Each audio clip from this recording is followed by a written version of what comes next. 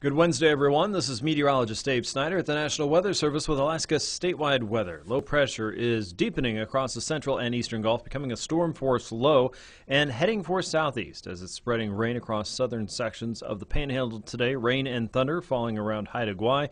Northward, it's snow for the capital city and into the Lynn Canal. Gusty winds will be a problem as we head into the afternoon and evening hours. We're not expecting damaging winds, but we are expecting a pretty strong wind to blow through a large part of the region. So keep track of the forecast as we go through tonight and tomorrow. Across South Central, snow's been falling gently for most areas around the Kenai Peninsula, South Central, Mat-Su, and all the way into the upper Tanana Valley. Areas of light snow should continue through tonight and into tomorrow in the same general places, starting to look like winter a little bit more. And cold air is rushing into the interior, with temperatures dropping into the low to mid-teens below zero tonight as we head into the next couple days.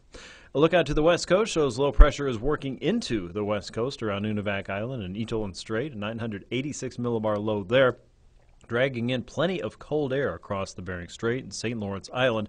And that's where we find a winter weather advisory for snow and wind and a high surf advisory for the north-facing shoreline as it heads through tonight and into tomorrow. It looks like those north winds will not quit for the immediate future, so plan on blustery conditions to last well into the weekend. However, the winds should subside at least a little bit in their intensity as we go through Friday, Saturday, and Sunday. In the meantime, do expect snow and blowing snow in some cases there, especially along the north slope.